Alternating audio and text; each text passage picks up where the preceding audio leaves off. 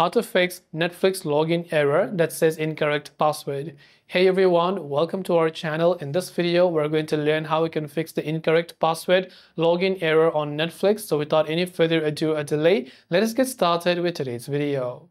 If you're getting a Netflix login error that says incorrect password, what are the steps that you can take to fix it?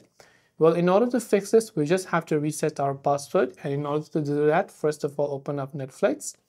Once you launch the Netflix app, tap the sign in button from the top right hand side.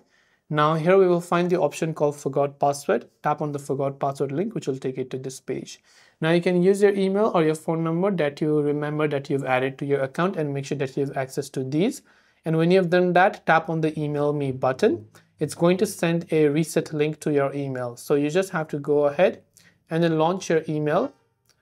And when you do that, you'll find a complete your password reset link from Netflix. From there, you want to tap on this reset password button.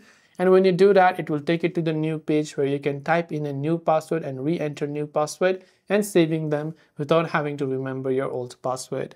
So this way you can fix the login error. I hope this video helped you out. If you have got any further questions, do feel free to leave them down below. Thanks for watching till the very end of the tutorial and see you soon in the next video.